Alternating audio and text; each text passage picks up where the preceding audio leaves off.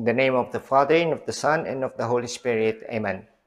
My Lord and my God, I firmly believe that you are here, that you see me, that you hear me. I adore you with profound reverence. I beg your pardon for my sins and the grace to spend this time of prayer fruitfully. My Immaculate Mother, Saint Joseph, my Father and Lord, my guardian angel, intercede for me.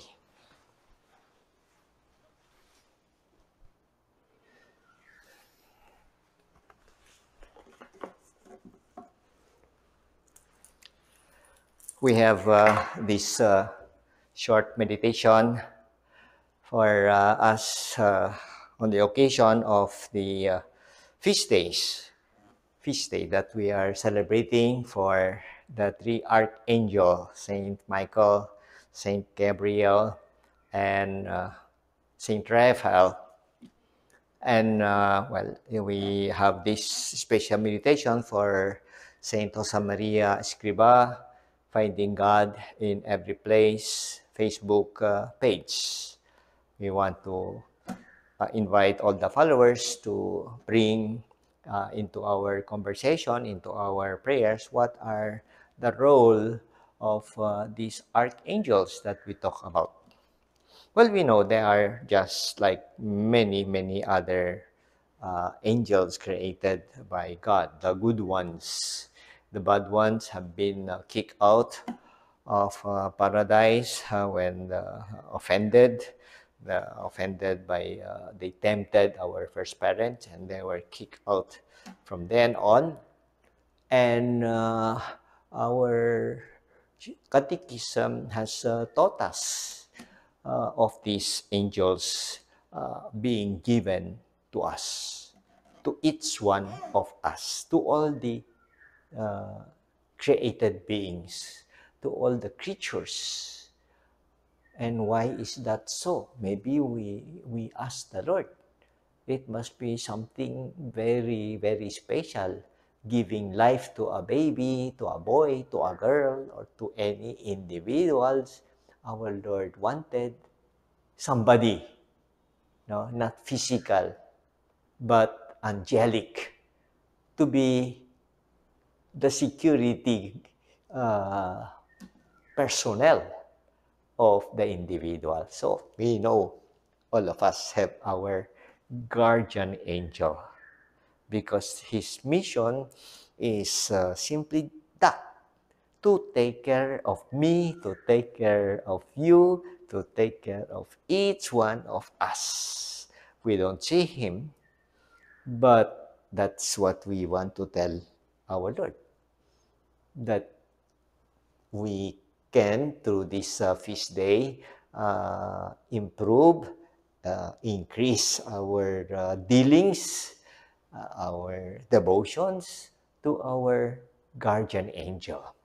Is there such the guardian angel? Are there such things as that? Well, from some of this gospel reading, our Lord himself talking to Nathanael of that part of telling him, I saw you under the fig tree. No? And then Nathanael replied and answered, Rabbi, thou art the Son of God. No? He recognized. And then our Lord replied saying, because I said to you that I saw you under the fig tree, thou dost believe. Greater things than this thou shalt believe and see. And he said to him, Amen, amen, I say to you, you shall see heaven open and the angels of God ascending and descending upon the Son of Man. It's our Lord replying and saying, there is such an angel. And therefore, we cannot refute and say, is there? I don't see them. I don't feel there is someone on my left or on my right. No? Are they working? Well, yes, our Lord had just said that. No? And here even clearer, no? In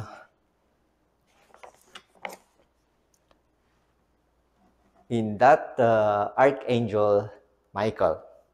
So they are special, they are archangel, but they are also angels. And they have been entrusted of some things. And we know Michael because he had won the fight against the devils. And in Revelation, it talks about the battle. That is chapter 12, verse 7. It says, there was a battle in heaven, Michael and his angels. So there is their archangel Michael and his angels battled with the dragon, and the dragon fought and his angels, and they did not prevail. Neither was their place found any more in heaven. And that great dragon was cast down, the ancient serpent, he who is called the devil and Satan, who leads astray the whole world. And he was cast down to the earth, and with him his angels were cast down. They were cast down by Saint Michael, the archangel. The meaning of is he who is God. The power given to him to cast out all the devils, and including Satan, not out of this world, because that will only come at the end of the world. At the moment, we know that the devils, Satans, are very, very active They have not conceded. They have not felt that they lost the battle. They will keep on striking. And that's how we see the world going crazy, going around. And people getting crazy. Why? Because there is the enemy.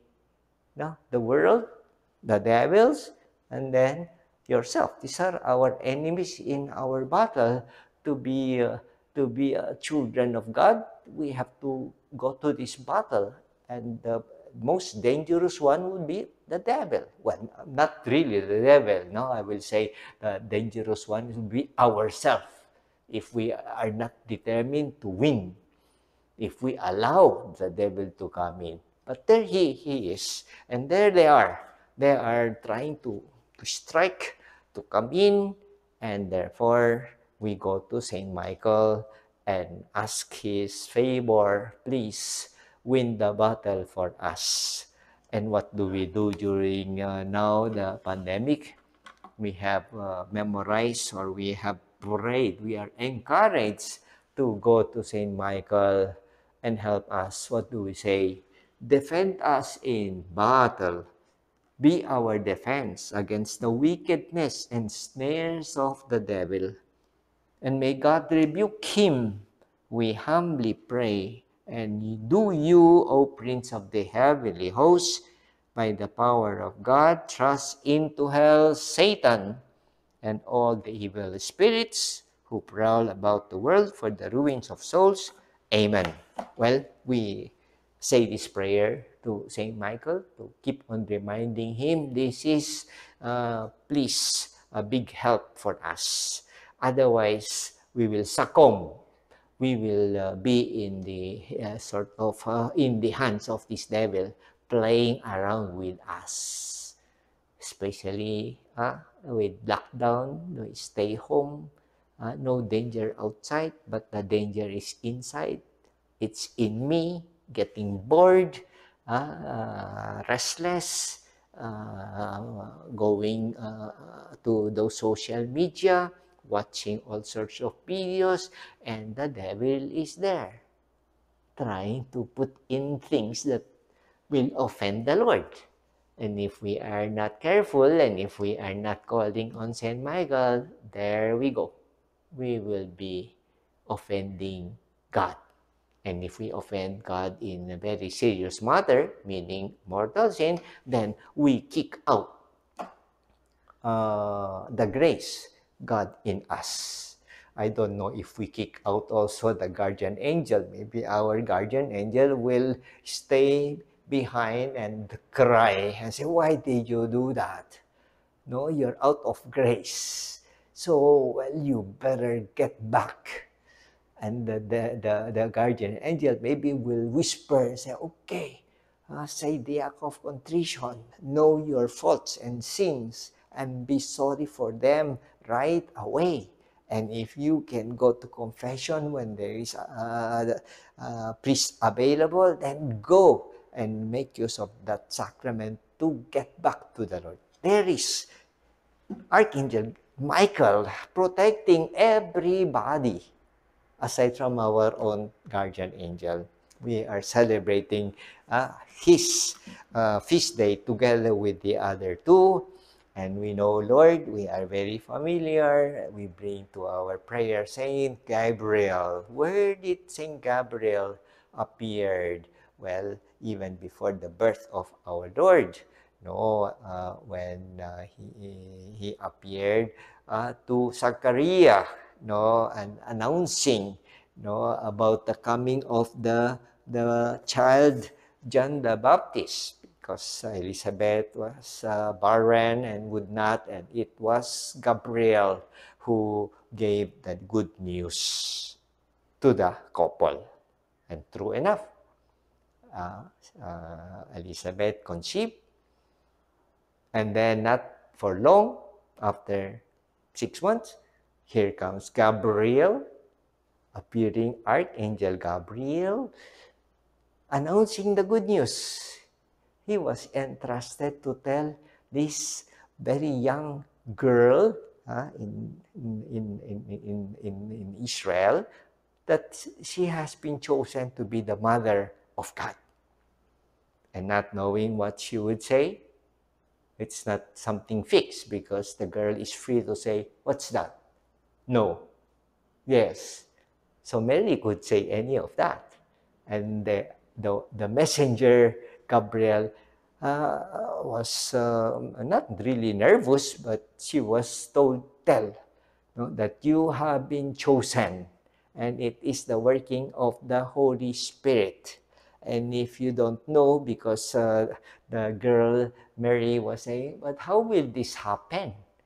No, and then it was explained by Gabriel, Archangel Gabriel. Well, this is uh, God, the Holy Spirit, the work not of a man. And Mary was listening and did not hesitate to say yes. Wow, because she could have said yes and no, as anyone have freedom to say yes, no, I don't understand. But Mary said yes to Gabriel, and therefore, no, let fiat be it done to me. And there she was. She conceived by the Holy Spirit. Archangel Gabriel gave the good news of the Savior. It has been a long time, centuries, long ago, that has been being announced that there will come this Savior. When? Well, nobody knows until Gabriel came around and said and appeared to Mary. That we are very thankful every day. If not noontime or early morning at 6 in the morning or in the evening, if we like, so we can choose. For us, normally at noontime, when we say the Angelus, to recall the Archangel Gabriel came to say, to tell Mary, wow, what a good news. How we want Gabriel to tell all the girls and the boys or men and women, those who have intended not to have a family. And naturally, that Gabriel will bring them good news that they will bear a son or children, and that, well, whatever good news that Gabriel could tell them, especially the unity, the closeness of this man and woman being united in marriage in a family. That is a very united family, and this one and that one, and so many of your families, we ask Gabriel, no, because that's his role, no, taking care of our holy family, Mary and Joseph, with Jesus as their son. That's the feast day of Archangel Gabriel, and we won't forget him because precisely we said every day we will recall him. It's impossible. We have already the custom.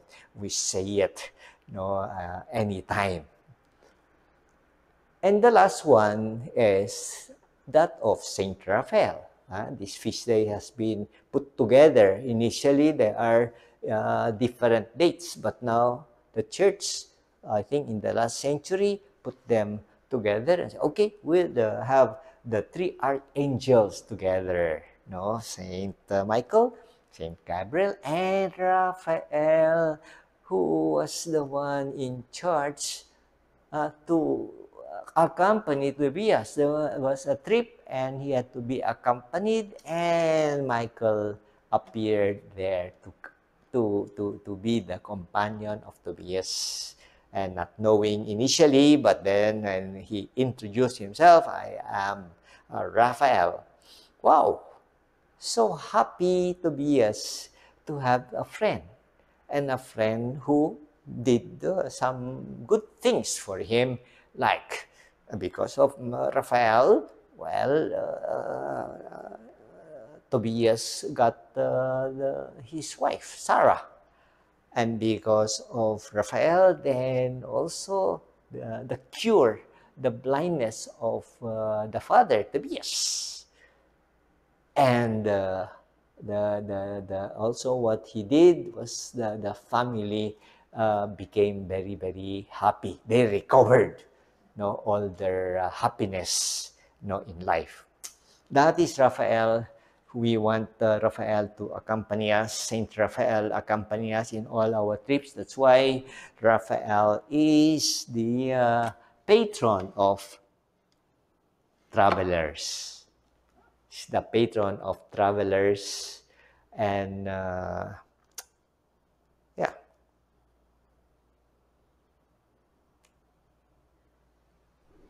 These three archangels are very related, and we can bring to our prayer in the page. We give importance because Saint Josemaria had named them, have asked the Lord, maybe enlightened, to say, well, we have guardian angel, but we want an archangel helping out in the works of Opus Dei. And so in Opus Dei, there are those patrons that we call some saints. But then with the archangel, they are also patrons. Patron, Saint Michael, he will be entrusted of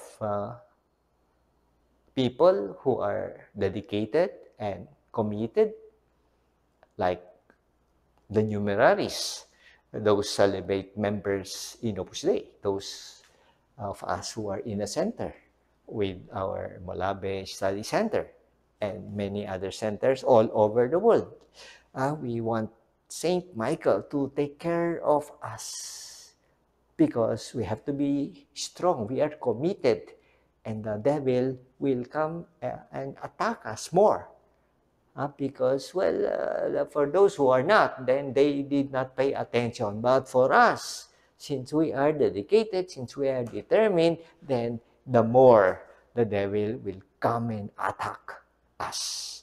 But we are not afraid. We have Saint Michael, and he will take charge of all our activities. Whatever we do, we call on him. Saint Michael, pray for us, intercede for us. And when it's for our other works, which are for the families, the majority, which they are married man and woman, husband and wife. They could be members, both of them. And so Saint Josemaria would want that Archangel Gabriel, from the time of Mary up to this time, where there are families and families and families, and they have their own little problems to solve, between them and then the families. Archangel Gabriel will be interceding for them. So much so, any activities under them, we call Saint Gabriel, pray for us. And the last one, Saint Raphael, who wants to accompany everybody. And the young, like Tobias, still young and not married. Saint Raphael will be the companion. Young people, high school, college, young pro, they are they can go to Saint Raphael. Don't leave me. Aside for my guardian angel, I want Saint Raphael to be accompanying me at the same time, to direct my ways so that I don't get lost. That's why we designate him as patron of the travelers. Wherever we go, Saint Raphael, intercede for us. Long trip going out, then we pray the Saint Raphael. Yeah, so we have the three archangel together with us, where we would be celebrating. And of course, in the celebration, we always say, Lord, thank you, for Saint Josemaria giving Opus Dei, giving us members, sort of that easiness, that we have a support from above, aside from my guardian angel, which I have, well, it's our resolution, that if we have our guardian angel, well, let's try to connect. There is no need of internet because he is just beside me here on my right. On my right is Billy Senior. Billy, Willie, he's my guardian angel, so I call him Billy Senior. Where? How come? There is another one, Junior. Well, according to Saint Josemaria, as a priest, we have two. We have to be guarded by two guardian angels. So on my left, there is Billy Junior. Junior and Senior on each side so that I don't get lost. And I like that. I don't want to get lost, my Lord. I want to be directed. No, you have chosen me as a priest, have given me this task to guide many other people, like Raphael, guiding young people. Well, I want that these two guardian angel of mine, especially when there is a battle going on, very strong, that I'll be stronger, to reject them because I have their support, their help. While we end our prayer, thinking, well, first of all, Saint Josemaria, that in a short while, in a few days, we will also be celebrating the foundation of Opus Dei, October 2. No? So just a few days more. And we want to thank the Saint Josemaria appointing this archangel to each of the work of Saint Gabriel, work of Saint Michael, work of Saint Raphael to be in Opus Dei. Well, especially our devotion to Mama Mary, reinforced by constant teaching of our Father. Well, we go to her all the time.